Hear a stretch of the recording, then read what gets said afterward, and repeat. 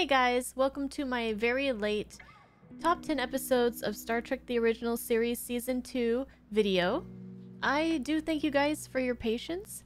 This is something that I've been putting off because I've been kind of dreading the editing part of it. But I really feel like I should finish this up before I'm done with Season 3 of the original series, which I am halfway through at this point.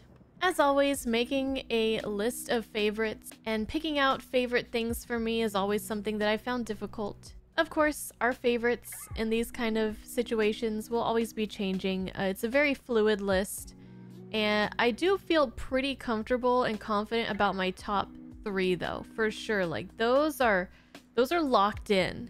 The order of everything else I kind of tried, but it was really hard because I felt like all of them I felt kind of equally like amazed about. So maybe don't pay too close attention to the order of 10 through 4 because they're all really good in their own way. All right, so let's get started with number 10. I think there's a couple of these episodes or placements of episodes that are going to surprise you. Maybe an episode or two that you thought would be here, that you would put here, that doesn't end up here. I'm thinking of one episode in particular, but I think this one will surprise some of you guys that it has currently made it to my top 10. And this episode is a piece of the action. I remember when I first watched it, I thought it was just kind of okay. It had its moments, but it didn't wow me. And some people got really personally offended by that. But I wasn't really jiving with like the setting and the characters from the planet, the Iosians. But this episode is really extremely fun.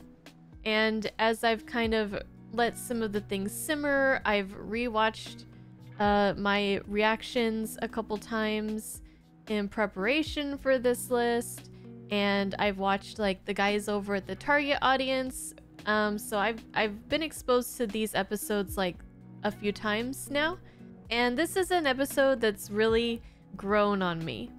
I think the costumes were great. Seeing Kirk and Spock dress up in the way that they did was really fantastic. Kirk adopting that kind of accent, and even Spock joining in later on with some of the lingo and stuff. We get to see Kirk's creativity as he makes up on the fly the game of Fizbin with its crazy rules. The kid was really cute, and perhaps surprisingly, I think one of my favorite lines and deliveries of a line in season 2 is Kirk's final line in this episode, where he says, "Oh, they're gonna come get a piece of our action." And then it just cuts right there. When I first watched it, I was like, really? That was so cheesy. And then watching it again as I was watching Alex and Josh's reaction over on Target Audience. Go check out their channel if you haven't, but I'm pretty sure most of you have seen it already. When Kirk delivered that line and I had forgotten about it, and then it was the most hilarious thing to me ever. I don't know why. And lastly, I think it's really fun and interesting just to see how easily things with a specific group of people can go crazy when they are left with something like the book about the mobsters of Chicago in the 20s, and how it can contaminate their society. But in this case, it was in a really fun way. So yeah. For right now, at least, that is in my top 10, a piece of the action. For number 9, I have Bread and Circuses. I really like the setting of this episode. We get to see a version of like ancient Rome, but in the modern times, so to speak. This is one of the things that I watched that sparked my interest in learning more about the Roman Empire and those times and the way things were back then. So I really have to give this particular episode some credit for that. It was fun to see Bones forced into fighting in gladiatorial combat, and we had a really great moment with Bones and Spock in the jail cell, and it was like very intimate, kind of steamy, situation, at least for me it was. I'm probably just weird in that way.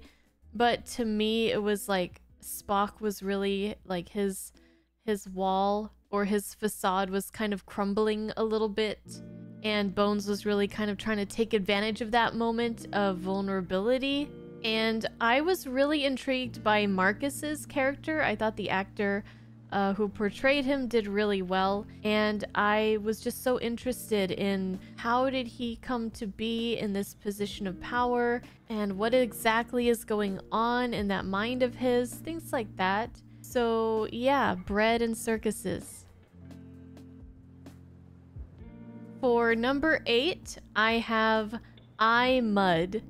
I love Harry Mudd, and I love the actor who portrays Harry Mudd, Roger Carmel. Of course, I've only seen him as Mudd, but he just brings so much personality, and he's kind of like a huge presence wherever he goes.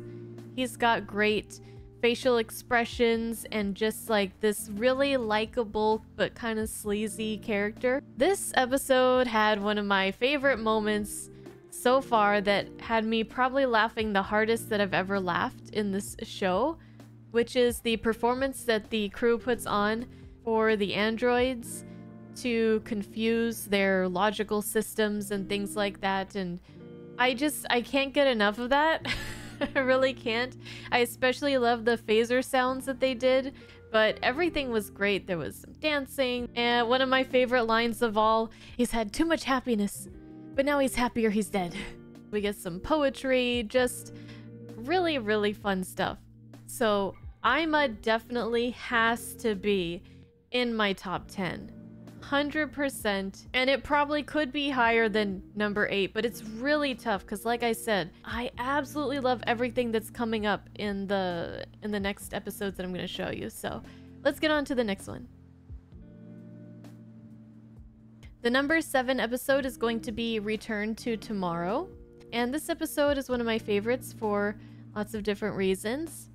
One being Leonard Nimoy's chilling performance as the alien Henoch. Usually when I see Spock smile, it's a gift that we don't always see very often, a very rare gift, and it's heartwarming and sweet and cute. But this time it was creepy in a good way.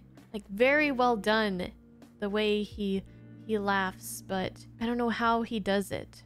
But it just really goes to show how great of an actor he is. This episode is also the episode where we get the "Risk is our business" speech from Kirk, which is one that I love so much. It really captures part of that vital spirit of Star Trek of seeking out new life and adventuring and going where no man has gone before, even if it means putting themselves at risk of harm, something that's so important and vital to their cause. And I really love the twist when Nurse Chapel injects Henoch in Spock's body with the lethal compound, and then it just kind of revealed about all like kind of the body swapping and things that were happening behind the scenes. I thought that was a really cool twist. It really it was like an aha moment, and that felt really fun to experience for the first time. And lastly, I really think that the goodbye between Sargon and Thalassa was so romantic and sweet and kind of got me in my feels. They share one last kiss before they depart into oblivion. For number 6, I have Mirror Mirror. Such a fantastic episode.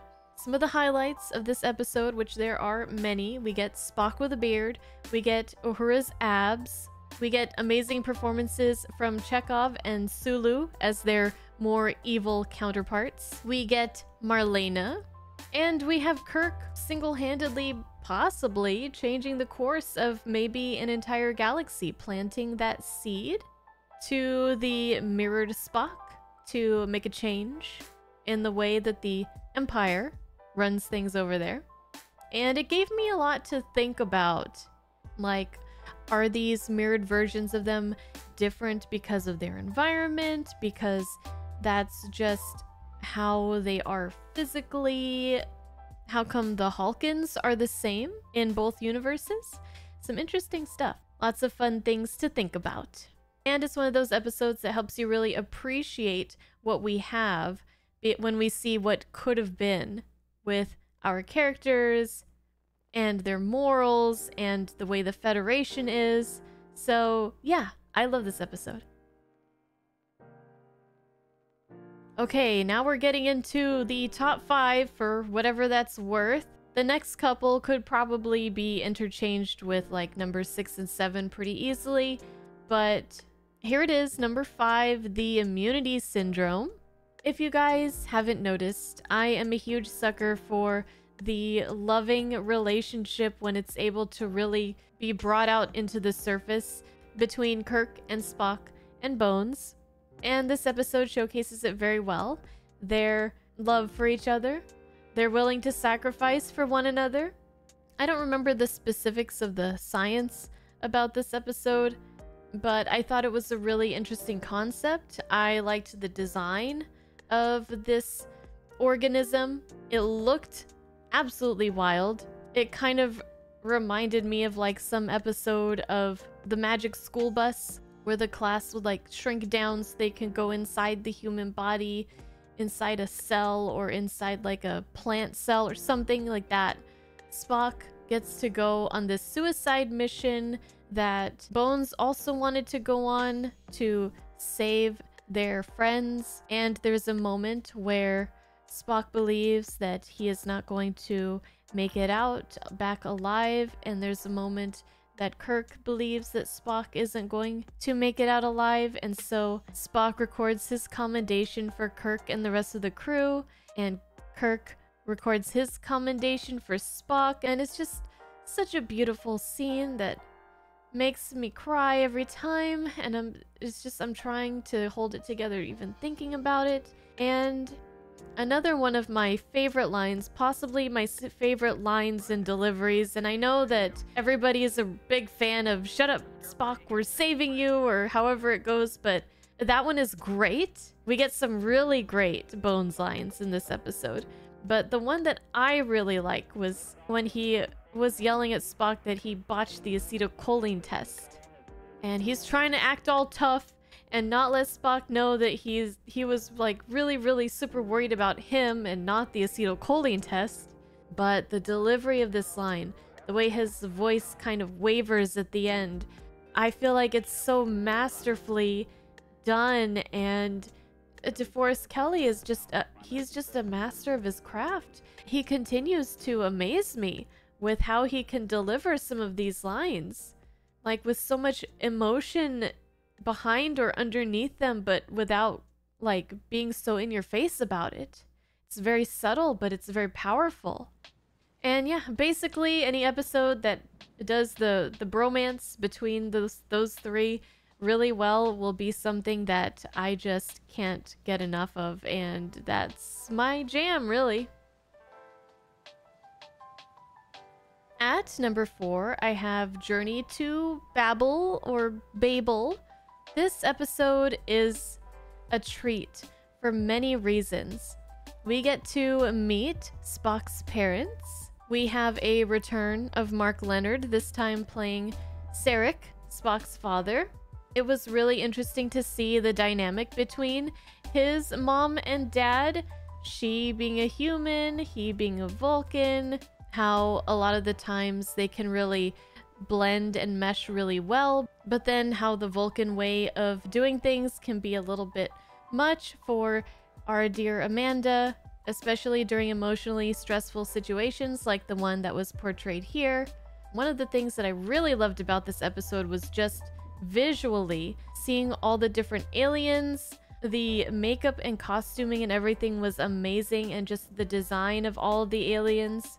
It was fun to see the Enterprise so filled with a bunch of different people and races, so much color, all the different food that was spread out. This was also really cool because we had kind of like a murder mystery for a little bit there, a little whodunit situation, and just learning about Spock's upbringing and his relationship with his parents, and just everything was just super fun to see. And despite Sarek and Spock both, like father, like son, putting up this air of pure logicality and zero emotion. I feel like we saw emotion, I mean, from Spock for sure. And even from Sarek, I think we could argue that he has emotions towards his son and his wife, and it's just I loved it.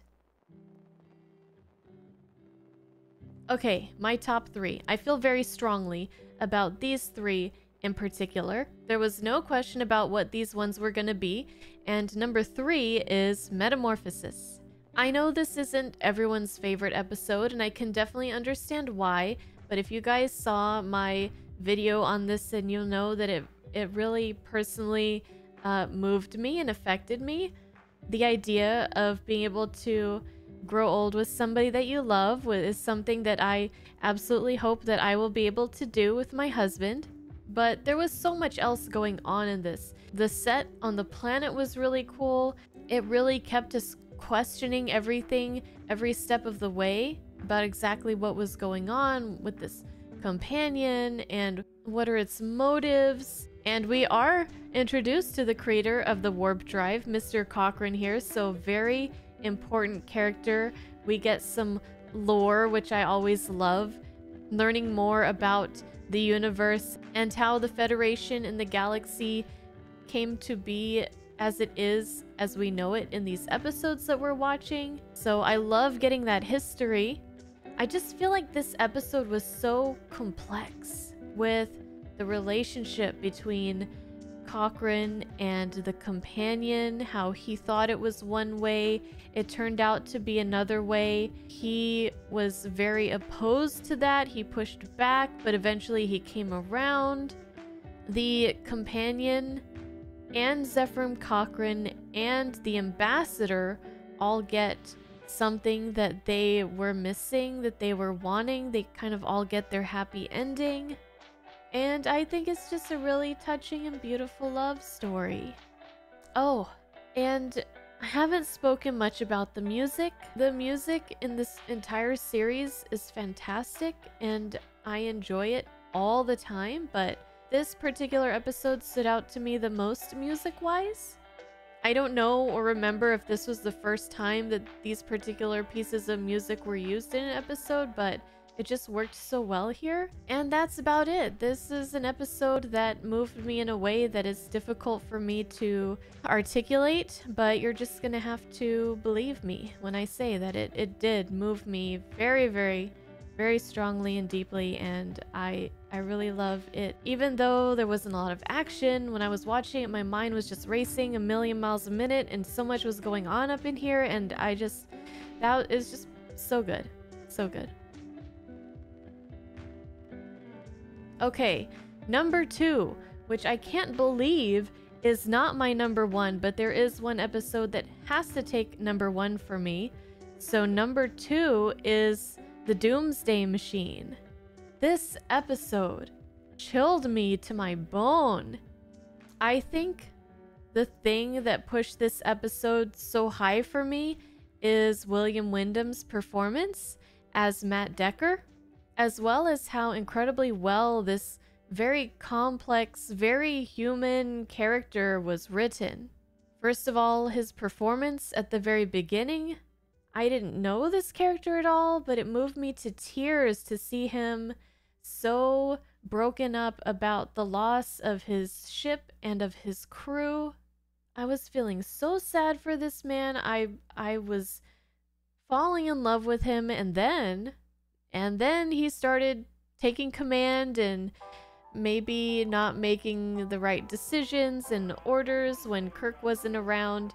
And it was very frustrating with him trying to do these different things that seemed so incredibly stupid and pointless and dangerous for no reason, risky, not listening to what everybody was saying to him, not taking their advice and counsel, to where I started to really dislike this guy. And then by the end, I was really feeling for him because I just realized that he was a broken man who went through something traumatic and wasn't thinking straight at the time, just wanted to do the right thing and was trying to fix things that had gotten so messed up in a very desperate way. Him flying into that crazy looking, and we'll get to that in a second, doomsday machine, and just the terror on his face, the bright lights as he's engulfed by this. Super chilling, super creepy, disturbing, upsetting, and so wonderful because of that. To go back to the look of this doomsday machine, it looked crazy. I loved the design of it. It was very menacing, this unfeeling, unintelligent, just death machine flying through the galaxy, gobbling up everything that came into its path. I loved when Kirk was speaking to Decker when they finally got into contact, and he was like, I don't care about regulations, I'm in charge, get my ship out of there, get my crew out of there. And that just the tension when Kirk was on the Constellation, seconds away from being sucked in by this huge gaping mouth. The transporters aren't working, and at the last second he gets beamed aboard and saved. Even though as the audience we know that he's gonna obviously, you know, be saved at the end and he's gonna be fine. I don't know about you guys, but I'm just like, I'm gripping my seat, I'm holding my breath. And then I felt such joy and elation when he was finally safe, and it was just, oh man, so many emotions in this episode. This is peak Star Trek to me. And now it's time for my number one. And by power of elimination, you can probably guess what it is, but it is Amok Time. What do I love about Amok Time aside from literally everything? A lot of the points that I brought up in the other episodes of this top 10 are all coming together in this episode. We have history and lore about the Vulcans, their culture, their planet, their biology, their customs. We get to see like their outfits. We get a Spock-centered episode. We get an episode where we get to see the relationship and the love and the brotherhood of the big three of Spock and Kirk and Bones. Very emotional. We get twists and surprises. It has us guessing from the very beginning of like what's going on with Spock. Why is he acting so weird? Celia Lovsky was amazing as T'Pau. She has another one of my favorite lines. The air is the air. What can be done?